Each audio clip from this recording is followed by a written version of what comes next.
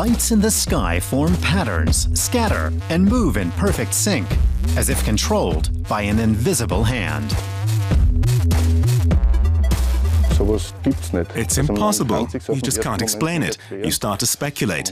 They may be balloons, or maybe there are cranes controlling these lights. But then they rotate and fly over and around each other, and you run out of explanations.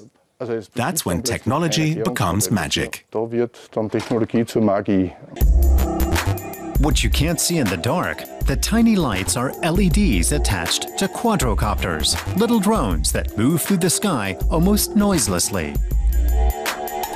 They were developed by the Ars Electronica Institute's Future Lab in Linz, Austria. The drones' bodies are produced by a German company. The lab created the light designs, called Spexels, itself. They can produce any hue. First, we run them through a test routine. White, then R, G, and B, red, green, and blue. And using those three colors, we can create any colors we like.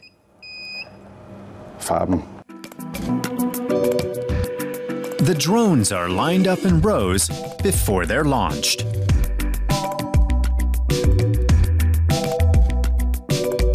The choreographies are done using a software the team developed themselves, which also keeps the drones from crashing in mid-air. Every few seconds, a GPS system updates the computer on each drone's position. A computer on the ground communicates with each drone and directs its positions. At that point, we're only really on hand to monitor things. The swarm acts autonomously, in conjunction with a computer, which just runs through its programming. The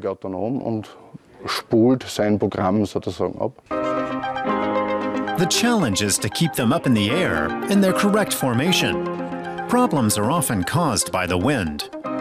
If one of the drones crashes, a €3,500 piece of technology is wasted. So far, there's been no serious damage. The first show in 2012 in Linz was a big success. Almost 50 drones took to the sky at the same time, a world record yet to be broken. Soon, more requests started coming in.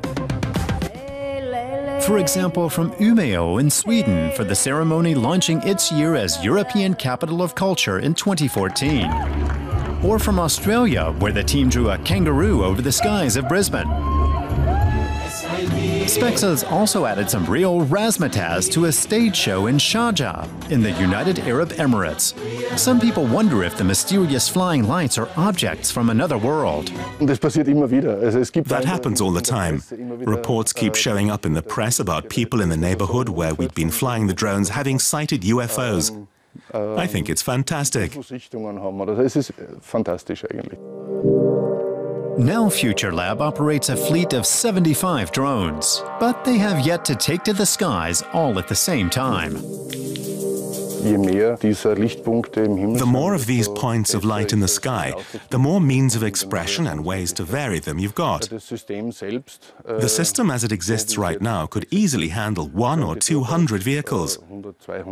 And we've set ourselves that goal. We intend to achieve that and more.